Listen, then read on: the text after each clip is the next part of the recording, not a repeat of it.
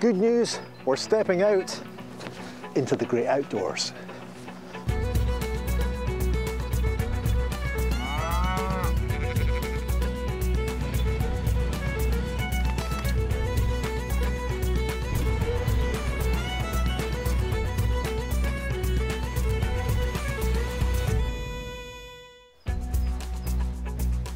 It is truly great to be back.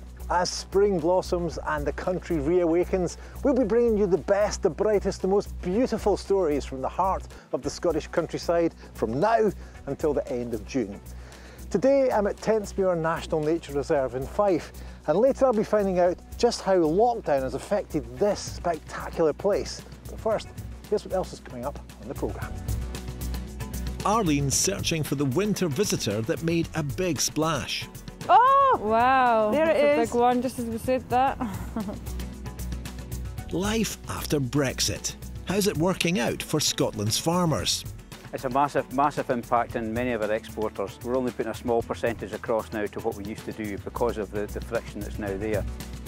And homeschooling. We meet some early adopters. Our life was up at Loughor and we just lived it. And a lot of our education was actually outside as well.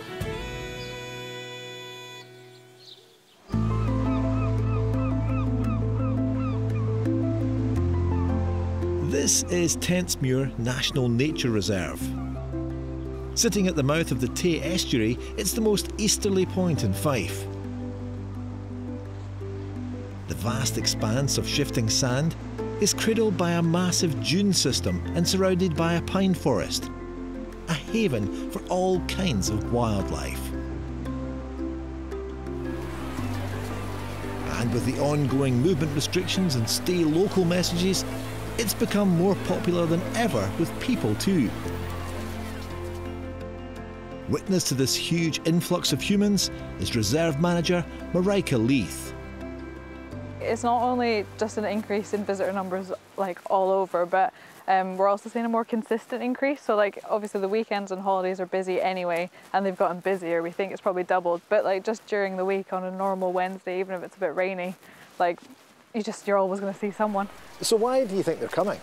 I think they're coming for a mix of things. Like everyone's just at home just now and they need to get out and about, so they're coming out for walks, they're cycling, getting their exercise, but then also it's just like being out somewhere fresh. And I think it's such a nice special open place. You can come out, look at the beach and the sea, and you just feel like you're away from it all for a bit.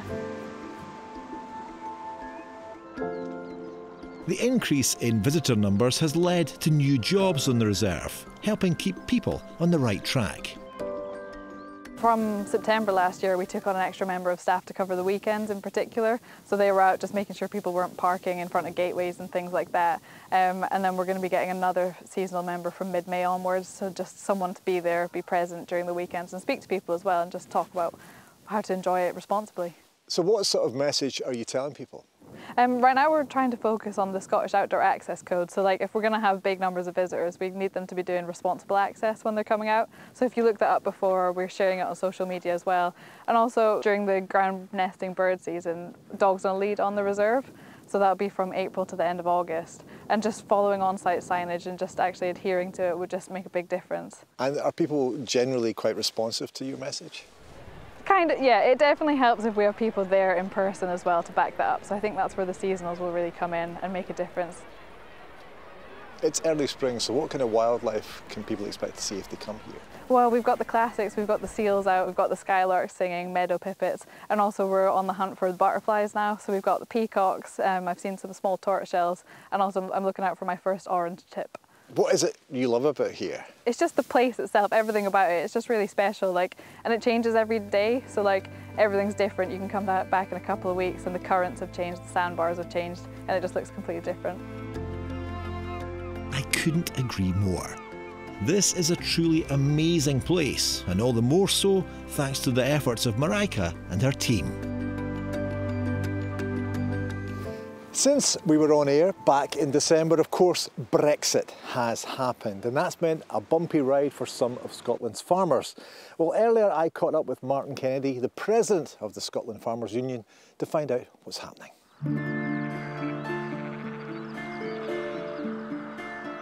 They think they're getting fed. Yeah. Every time you go near the box, they come over. Here at Lurgan Farm in Perthshire, Martin and his daughter Katrina are incredibly busy lambing and calving.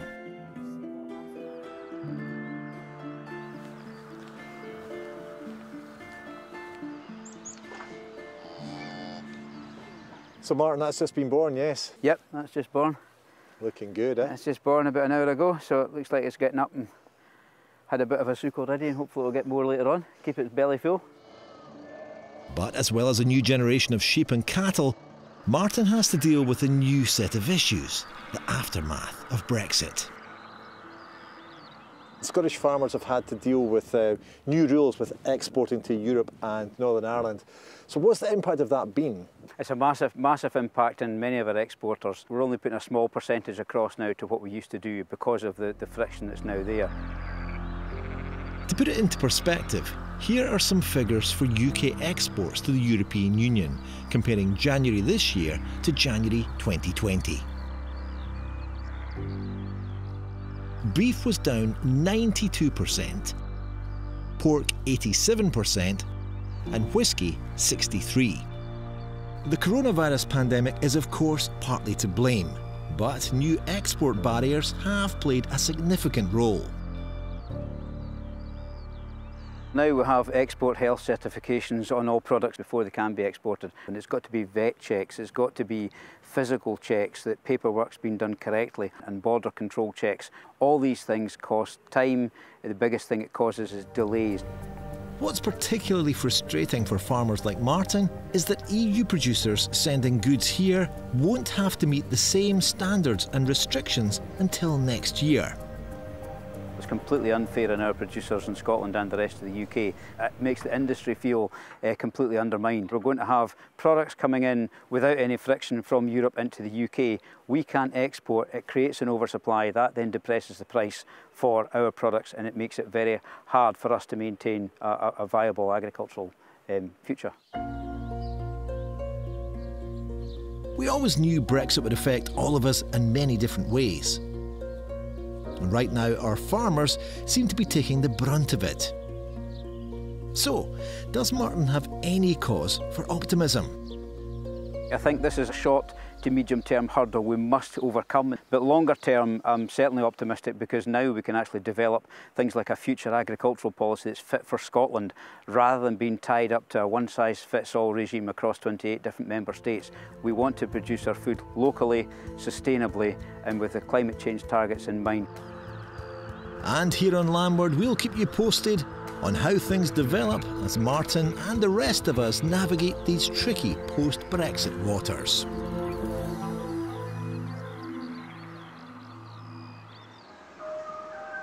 As we heard earlier, many of us have been making more of our local rural spaces, and wildlife spotting has become a popular pastime. Back in February, Arlene visited the banks of the Forth to meet a lady whose passion is helping us understand one of our less common marine mammals. Catching sight of a whale from our coastline has, up until now, been extremely rare. But I'm glad to say things seem to be changing. I've come to the Fife Coast, told to bring a pair of these, and I'm hoping to spot my first one. Guiding me today is Lindsay McNeil. She's set up her own whale sighting group on social media, collating information from all over in an attempt to identify and track individual humpback whales. It's quite a calm day, so is it easier to spot them on a day like this? Yeah, definitely. Because the blows will kind of linger, and it's like the sea's kind of like glassy. When it's really choppy, it's really hard to see the blows. Oh! Wow! There it is. It's a big one, just as we said that. Identifying individual humpbacks is done by looking at the tail fluke. Lindsay says the scratches and markings are as individual as a human fingerprint. She's been whale watching since 2017, and matching her sightings with photographs and whale catalogues is a skill she's had to develop. The first match that I got was 2018, and the whale's tail had like a Y on it, so it was really distinctive. And I was just looking through and I seen this photo and I was like, looks really similar. So I sent it to a few other people that knew what they were talking about, and they were like, yeah, it is. So it was the first UK match, Arctic feeding grounds that the UK had ever had. So I was like, wow, that's amazing. So I just got like obsessed by it. Hairdresser Lindsay's salon had been closed during lockdown, and it's given her more time to continue her detective work.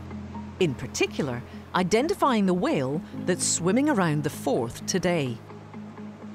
So the whale's been here since the 30th of January. He's got a barnacle on his dorsal fin. So the local kids in Fife have nicknamed him Barney. He's just here feeding on sprat. The fishermen have said that there's like lots of sprat in just now. We also have herring, so that's what's probably drawn them in.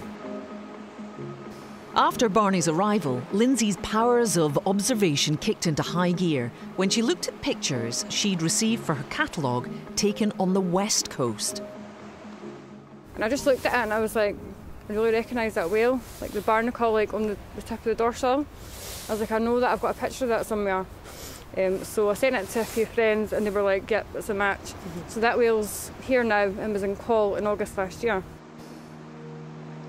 Barney had spent last summer on the west coast and made his way round to sea in the new year on the east. This is possibly the first ever recorded sighting of the same humpback on both coasts. That's thanks to Lindsay. Barney! Oh my God! Oh my God! And her enthusiastic social media posts have encouraged new whale watchers out to enjoy the extraordinary sight of humpbacks whilst keeping their feet on dry land. It's so relaxing, it's different, it gets you away from everything. It's such like a mood booster, you kind of forget about everything that's going on. So I just find that, yeah, it's a nice wee hobby to have and different. The humpback's visits are seasonal, usually January until March. So I'm taking my chance while I can. And Barney is clearly happy here, because he's been visible on and off for the last 5 hours. So I could be here for a while.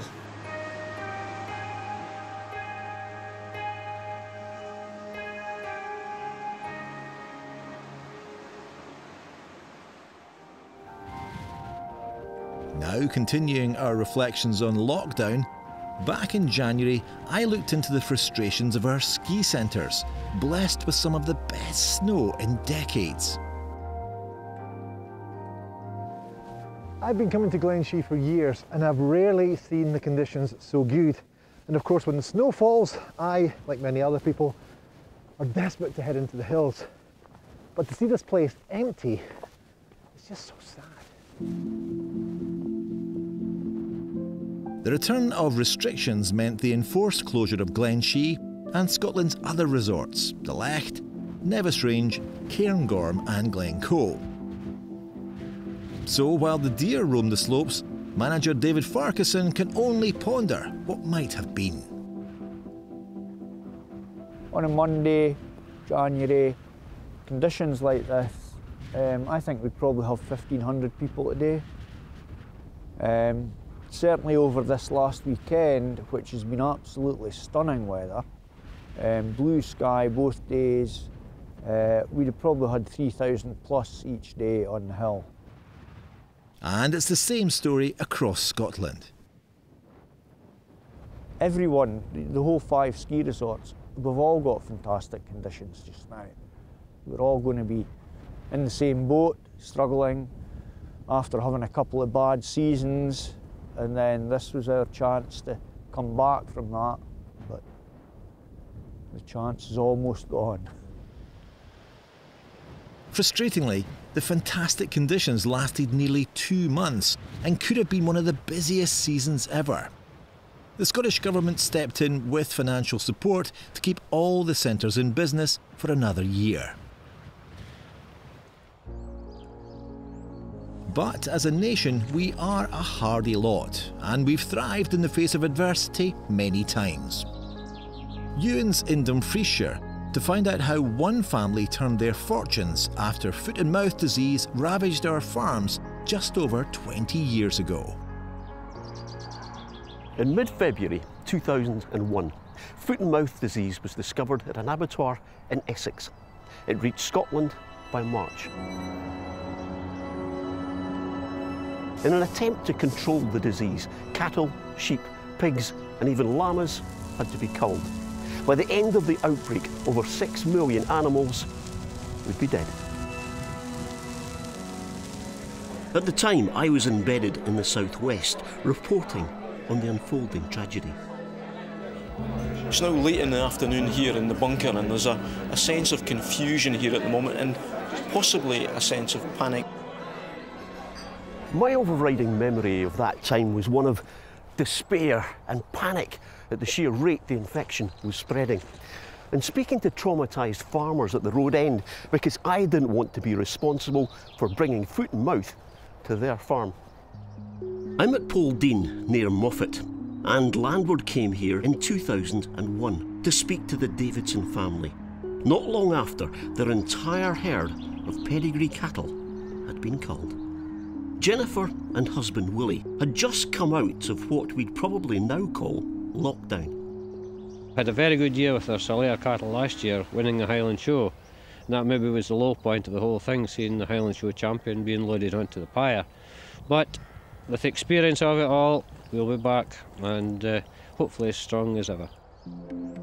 6 months after they found foot and mouth on the farm, things had improved and their son Alistair was looking forward to a life in farming. There's not many people my age can say that they've got their job, their hobby and their way of life all rolled into one. I would never ever want to do anything else. And he never has. 2 decades later, Alistair is running the show at Poldine, along with wife Emma and the 3 young children. Daddy looks a bit different, doesn't he? Alistair may have changed, but the memories of 20 years ago are still vivid. The cow that went down with it first was 127. She was the first one through the gate in the morning to get fed, and then that morning she was the last one. I thought, something wrong with that cow. Took her up to the crush, and yeah, it was quite obvious that that was what was wrong with her. So what was that feeling like? It was a sinking feeling, devastation, but at the same time, you had a responsibility to get on and get it dealt with. You're responsible for all your neighbours as well. What about the disposal of your animals? Did you watch it happen? It's kind of hard not to watch it. It was right outside the kitchen window. We actually helped in the cull. They're our animals. We felt that we had a responsibility to make it the best way of doing it as possible. So it wasn't very pleasant, but they were our animals. Okay, right. Alistair's father bounced back. And that meant new stock. These Saller Charolais cross cattle are descended from the animals that arrived just 6 months after the cull. So what was it like when the first cattle came back to the farm? It was a great feeling. You know, it's the best feeling in the world to have had no stock on the farm, and then in September we finally got some cattle on. I'm happy with them actually. The cattle are looking well, and they've travelled well actually. Do you approve? It's the first time you've seen them. Of course it is. It's the first time you've seen them, so Dad made a good decision. They're looking well. We had a great opportunity to look at all our business, do things differently, and know where we're going to aim for. So there were positives came out of it? You have to take a positive out of everything, every life experience. Otherwise, you know, it'd be a very tough life. After the dark days of 2001, there's maybe a lesson for us all in Alistair's attitude, especially in our current situation. 20 years on, the sun is out, spring is here, blossoms on the trees.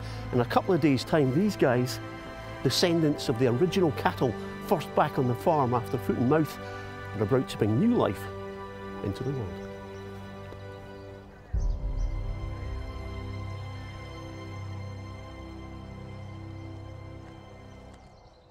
This time last year during the first lockdown, you kept us all entertained by sending in your videos.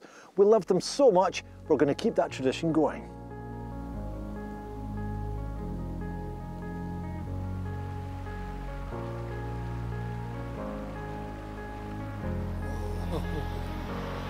Shivers.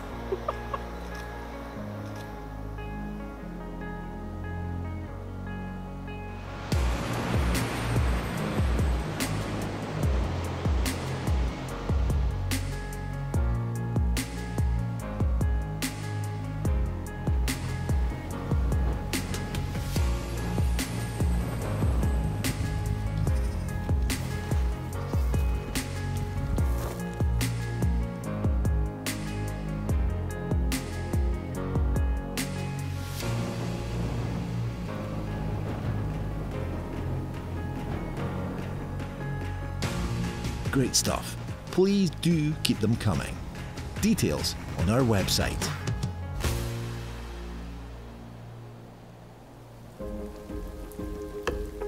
Lockdown has meant many of us have tasted the delights of homeschooling.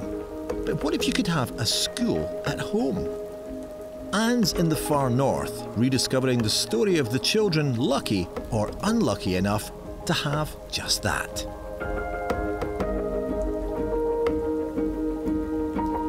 "16 miles from the nearest school, no bus, and in winter snows, no chance of getting there anyway. When Katrina and Ian Kearney needed an education, the solution was simple. The school came to them. And this is the school. In 1974, the BBC Nationwide programme made the long journey here to Lochcore Estate, a remote part of Sutherland, to cover the story. Over there is the smallest school in Britain. It's got just 2 pupils and a teaching staff of 1. Be in my head and in my understanding. The teacher was provided after the local council came up against the formidable couple of estate gamekeeper Jog and his wife Kay. How did you manage to persuade the education authorities to give you virtually your own school? How did that come about? We didn't persuade anybody. No, they told me I would have to leave this job and get another one where I could get into school easier. And I just told them that wasn't the problem at all. Right, back to your places then. Katrina and Ian didn't seem fazed by the cameras or having to wear school uniform when it was just the 2 of them. The biggest place I've been to is Dundee. The biggest place I've been to is Inverness. And what did you like Inverness? Yes, it's all right. And Dundee? Yeah, it's okay. I never really saw all of it. I was just in the hospital, but I saw a part of it. Nearly 5 decades later, the children are all grown up, but they remember their time in the spotlight here at Lochcore. Katrina lives not too far away in Dunbeath, while Ian calls in from Aberdeenshire. What do you remember about the Nationwide filming? I remember them turning up and us not really, we didn't know what was happening, other than they were filming for the smallest school in Britain. We knew we were in the smallest school in Britain at the time. Yeah, that's basically the way I remember it as well. It was portrayed as being very remote in the film. Did you feel like it was remote? No, it was home. That's where we lived, that's where we grew up, that's where we played. We'd been there since we were little kids. It's the only thing we knew. Our life was up at Lochcore and we just lived it. Feral, I think you would call us. Ian? No, speak for yourself. Looking back now, being an adult with kids and all the rest of it, the only downside was we didn't have other kids to socialise with or fight with, as my father said. Well, there's one thing that I want. Most children have, and a bicycle. I'd like a bicycle. Yeah, me too. We can sort of half and half ride. We can't, so never mind half and half. We had each other. I mean, me and you went all over the place together and did things together, got lost together. Well, no, we never got lost, but Mum and Dad thought we got lost, but we weren't really. We knew where we were. Was it a good education? Yes. Aye, definitely. The difference between homeschooling and what we had was homeschooling as your mother, and she's got a house to run at the same time. Yeah. And where we were was a teacher who was paid to teach us. Basically 1-to-1, 1-to-2. And a lot of our education was actually outside as well. What are you going to be, do you think, when you get a bit older? Ian wants to be a stalker here when Daddy dies. Yeah, I want to take over. I'd like to be a secretary or a receptionist or something like that, but I don't know. Do you want to live near round? Around here, yes. Yeah. Somewhere near. And I want to live here. Right here. It wasn't to be, as the family left the estate a few years later, but the smallest school in Britain set the children up for life, if not in the way Ian expected. In the film we heard about your aspirations. Did you achieve those? Not even close. No, well, I was going to stay right there, wasn't I? Well, that didn't happen. I'm a scaffolder now, so I've made a good living out of it, so that's fine. I've got a wife and 2 kids and everything's hunky-dory. My job is not too far removed from what I said I was going to do. I do work in an office. And did you get your bicycle in the end? We did. Yeah, we got a bike, guy. Yeah, we both learned to ride it properly and all. Yeah. We can so ride. Aye, we can too, half and half. And that brings us to the end of this week's programme. Next week, we're all about the glory of the Scottish landscape. We visit one of the largest bogs in the world. In the flow country peatlands, there's more carbon than in all of the forests of Britain twice. And so maintaining these habitats in good condition is really important, especially in this time of climate emergency. The discovery of the lost ancient civilization on an Aberdeenshire hilltop. You're probably talking about a population that numbers thousands living on this hill in the 4th, 5th, 6th century AD in date. And the timeless inspiration of Glencoe. What I like about this spot is the river, as it's bending in from the corner of my frame that I'm composing, it will work itself up to the right, and that mirrors the shape of the mountain. So please join us for that and much, much more if you can. In the meantime, from all the Landward team here at the Tentsmuir National Nature Reserve, thank you so much for your company. Bye for now.